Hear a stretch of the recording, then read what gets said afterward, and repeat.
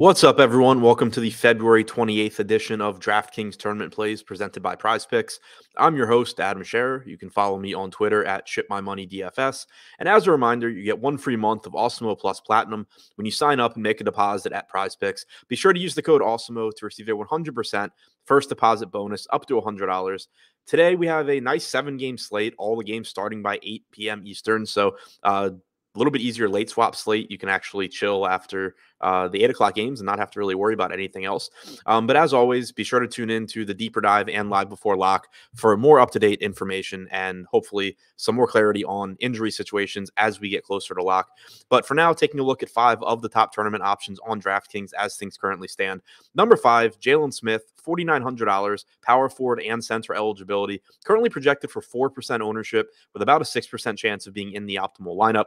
Indiana is shorthanded tonight. There's no Malcolm Brogdon. Lance Stevenson is doubtful. So we could see the rotation go in a variety of ways, but we've seen Jalen Smith still playing pretty healthy minutes, even as the team, has gotten healthier. Isaiah Jackson's been starting at center, but Jalen Smith appears to be ahead of Goga Batadze in the rotation. Batadze played about 1 minute 2 games ago, played about 16 last game when Lance Stevenson was out. Jalen Smith has been in the mid-20s in both of those games, and he's a little more than a fantasy point per minute guy. Good matchup against Orlando. There's obviously risk here, and his price tag isn't too cheap at 4,900, but there is a path to success if he can get 26 or 27 minutes in this spot. Number 4, Karl-Anthony Towns, $9,800 center only on DraftKings, projected for 3% ownership with a 7% chance of being in the optimal lineup.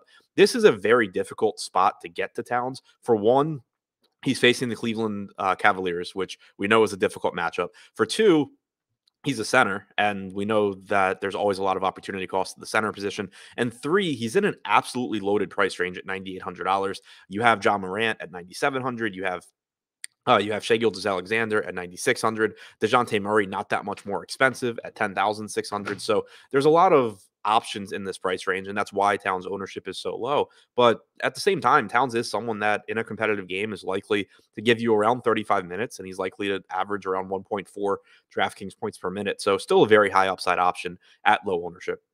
Number 3, Mo Bamba, sticking at the center position, $4,700, taking on the Indiana Pacers and their banged-up front court. He's projected for 9% ownership with a 12% chance of being in the optimal lineup.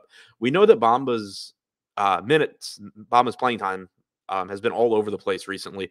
And then even in his last game, he played 25 minutes and was extremely disappointing against the Houston Rockets. But at $4,700, he does still project pretty well if he happens to get 25 to 26 minutes again. Overall this season, he's averaged 1.02 DraftKings points per minute. The matchup here is not bad. This game is likely to be high scoring. Orlando has a very healthy 117 implied total. So taking some shots on a relatively low on Bamba in tournaments makes a lot of sense. Number 2, Tyrese Halliburton has point guard and shooting guard eligibility. He's $8,600, currently projected for 13% ownership with a 16% chance of being in the optimal lineup. Halliburton benefits from the absence of Malcolm Brogdon.